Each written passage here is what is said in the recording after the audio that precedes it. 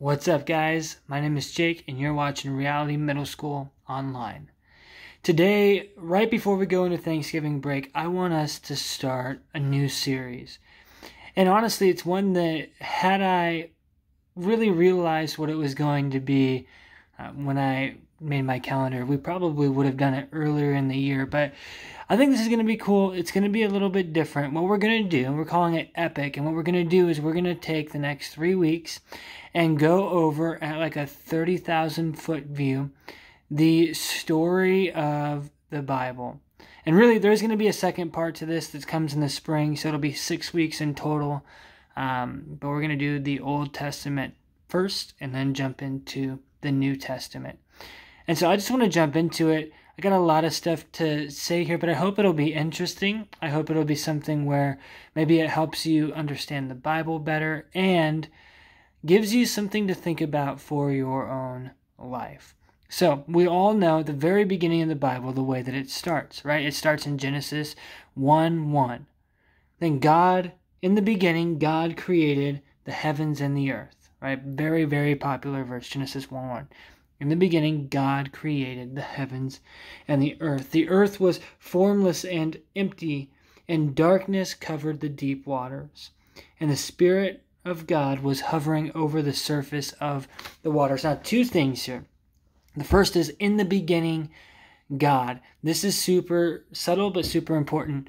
Before anything else was, God was. He's outside of time, he's outside of space, and that's important because, well, he's powerful. He sees things, he operates in ways that are different from how we do. But then to the next thing, waters, over the surface of the waters. In the Old Testament, in Hebrew literature, water is a picture of chaos. It's not formed. It's just kind of crazy. There's no order to it. So not out of nothing, but out of chaos, God creates something beautiful. He creates life. And it is a very, very beautiful thing. And as we read through Genesis chapter 1, we see him create the sun and the moon, the birds, the earth, the oceans, the fish, all of the animals. And then on the sixth day of creation, God gets to the very best part of his creation. Here's what it says, Genesis 1, verse 26. Then God said, "Let us make human beings in our image, to be like us. They will reign over the fish in the sea and the birds in the sky, the livestock, all the wild animals on the earth, and the small animals that scurry along the ground." So God created human beings in his own image. In the image of God, he created them, male and female, he created them. So this is really interesting, right? Because we talk about this decently often, how we're made in the image of God, but I don't think we talk near enough about what that means. And so there's two really main things that I want to hit on today that means. The first is God is kind of defined here, not defined, but he's shown here to be we. He's like in relationship. And it's the doctrine of the Trinity, right? Father, Son, Holy Spirit. It's really tough to understand, but that's who God is, and he's revealing himself that way at the beginning. So in our image means they're able to have humans, us, we are able to have relationships. But then there's this other thing that I think we get a little bit nervous about, so we don't really talk about it. Let us create them to rule over the earth, the animals, the birds, the fish, all of the livestock and wild animals. So basically what's happening is God has created mankind to live in relationship and to partner with God to rule creation. And what that basically means is to take all of the potential, the raw potential of earth, and make it into something beautiful. That's pretty special, isn't it? That's kind of cool, actually, if you ask me anyways. And so that's it. That's creation. That's how we were created to be. And we see within that relationship side, there's really 4 different types of relationships that we see in Genesis that we're created for. The first is our relationship with God. The second is our relationship with ourselves. and then our relationship with other people, and then our relationship with creation. And at the very, very beginning, it's all very, very good. Perfect, even. In fact, God himself says in Genesis 1:31 that it was very good. And then in Genesis chapter 2, we see this picture of man in the garden, and it's this idea of shalom. It means peace. But it doesn't mean absence of conflict, peace. It means that, but it also means everything is exactly as God intended it to be. It's all whole. It's perfect. Isn't that beautiful? Isn't that beautiful? In Genesis 2:15, we see the Lord God placed the man in the Garden of Eden to tend over it and to watch it. But the Lord warned him, because here's the thing, right? We kind of know this. Order, if I'm going to have a world that has order to it, I need order, right? If it's going to be perfect, it needs to have order. And order goes by this other name a lot, and the name is rules. In the Garden of Eden, no, there's only one rule. Verse 16 of Genesis chapter 2. The Lord God warned him, "You may eat freely of the fruit of every tree in the garden except the tree of the knowledge of good and evil. If you eat this fruit, you will surely die." Basically, God is saying to Adam, hey, Adam, everything's on the table for you. You will partner with me in ruling the earth. But I got to tell you, if you eat the tree in the middle of the garden, death will enter the world. Adam, you don't want that. Adam, you've got to obey me about the tree. That's it. That's all I ask. Obey me about the tree. For the sake of time, I'll cut straight to it. We know the story, right? Adam and Eve, his wife Eve, they didn't obey God about the tree.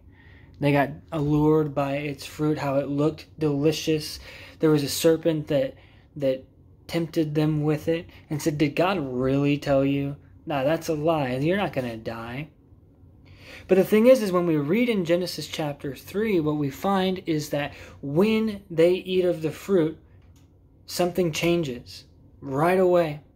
And we see this picture of God walking through the garden, and he says to Adam, "Adam, where are you?" And it's not that he lost him. It's that Adam was now hiding from God. He was feeling shame and fear.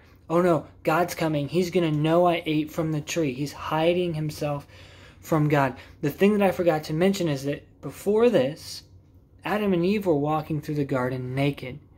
Now that could be awkward or it could be important, because it means, right, if we're naked, I'm vulnerable. There's nothing I'm hiding from anybody.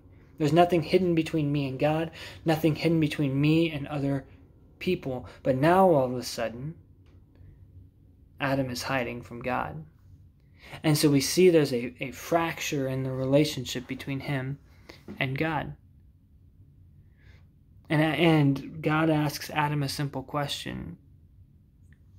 "Adam, did you eat of the fruit?" Because Adam says, I'm naked, I'm afraid.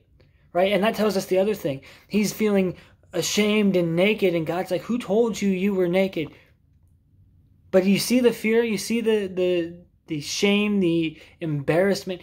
Adam's relationship with himself is also broken. And then his response to God's question, Adam, who told you you were naked? This kind of brings it to the next relationship, right? Adam says, "Well, I ate the fruit. The woman that you gave me, she ate the fruit, and then I ate it, and then I saw that I was naked." So he's shifting the blame to Eve, right? The first time that we see the blame game.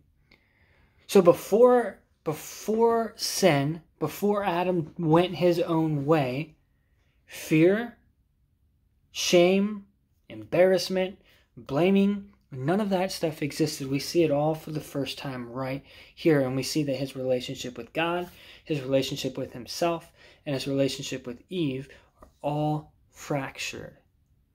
And then God, as he's kind of going through the consequences of their actions, says the ground, Adam, cursed is the ground because of you. His relationship with creation is shattered. And that's the thing. When we go our own way, chaos is what follows.